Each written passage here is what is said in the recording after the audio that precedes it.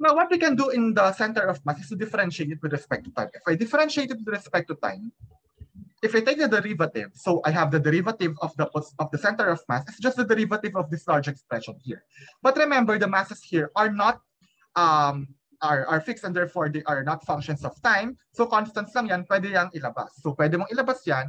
And ang magiging derivatives lang ay derivatives ng positions. And the derivative of position is what? Ano lang yan? Ano lang yan? Velocity. This is just their velocity, right? So basically what you have is the velocity, mass times velocity of this one, velocity, velocity. But what is mass times velocity? Ano lang yan? No? So momentum. Momentum, right? So you have individual momenta here. Momentum to, plus and so on, momentum to.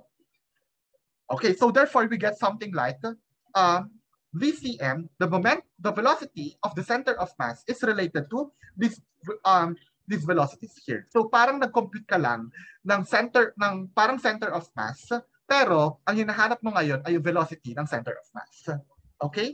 So instead of positions, to determine the velocity of the center of mass, you need to use the formula. Instead of R, you use V. Okay? Ganun lang gagawin. Okay? Nakuha? M1 V1 plus M2 V2 plus and so on, plus M and Vn, all over the sum of the masses. Okay. Now, as I said, momentum yan, yung nasa numerator. So pwede mong isipin na total momentum lang siya. Ngayon, ang mangyayari, I factor out, I multiply both sides by the denominator. So yung denominator mapupunta siya dito, mapupunta siya ngayon dito, which is equal to the individual momenta of the system, individual momentum of each particle. So therefore, this is just, let's say, the total mass M, and hence, this is just the individual momentum, momentum 1, momentum 2, momentum n, and therefore we get this expression here. The total momentum of the object is just the mass times the velocity of the center of mass. Without actually looking at the individual momenta, you can determine the total momentum of the system by just looking at the system center of mass. So, hindi mo na tinitignan yung bawat particles. Ang tinitignan mo na lang yung motion ng center of mass. Okay? Nakuha? Nakuha to? Yes. Yes, sir. From this, if you take the derivative with respect to time, ang mangyayari, if I take this derivative, ano yung dp dt? Ano lang yan? Sir, acceleration. dp dt ha, dv dt. Yung momentum. Ano lang yan? Sir, force. Force, exactly. Pero yung left-hand side ay acceleration. And we have, therefore, like that, and hence, dp dt is mdv dt. Recall that J is impulse, and therefore the net force is dp dt by Newton's second law. And hence, this is just the net force, and this is simply the acceleration of the center of mass. Diba? So, this is your ACM. Ito na dapat nilagyan yan. And hence, from this, ano mangyayari? We have this equation. F net is MACM. The net sum of all forces acting on a system of particles, papupunta lang yan sa center of mass acceleration.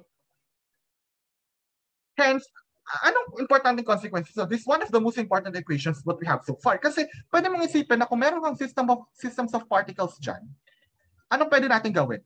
Pwede nating hanapin lang yung center of mass ng systems of particles.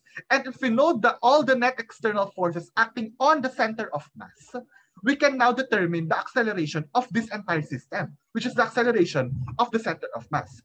Hence, sir, di ba nag-i-interact naman itong mga forces na to? Yung nag-i-interact yung mga yan, yung mga particles na yan, nag-i-interact. We can now treat all of these as internal in nature, and hence hindi yan kasama sa equations na kinakonsider natin. These are all internal. And remember, ang Newton's second law, kinakonsider lang ay net external forces acting on a system, not just on a particle. Now, on a system, kasi pwede mo na i-extend yung definition natin ng Newton's second law to a system of particles by just looking at the acceleration of the center of mass. So, ang ginawa natin, yung systems of particles, ginawa natin isa. Okay? Hence, this is the reason why we can't treat all our objects as point particles, because hindi importante sa atin so far yung constituencies ng mga particles. Okay? Nakuha? Nakuha? Yes po. Okay, I hope this is clear. Now, just an important point. So for example, meron kang rocket meron kang rocket na nag-explode at the middle. So what happens is, well, the individual particles are, syempre maglilipad-lipad yan, the center of mass will still continue to move as if para siyang projectile on a single particle projectile. Ngayon, nagkakaiba lang yung positions ng mga individual constituent particles. Because, however, the center of mass will still move in the same direction as of the single particle because the forces that are interacting with these constituent particles are internal in nature, and by Newton's third law, magka-cancel out yan. Okay?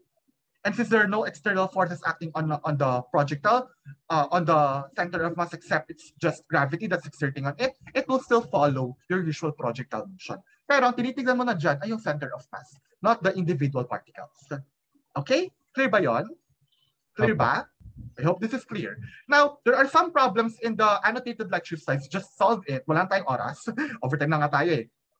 And just solve it. There are a lot of problems that are interesting in this topic. But for the purpose of this your FQ and LE, ang kailangan nyo lang ay maghanap ng center of mass, which we already did in one of our problems. Okay? Sige.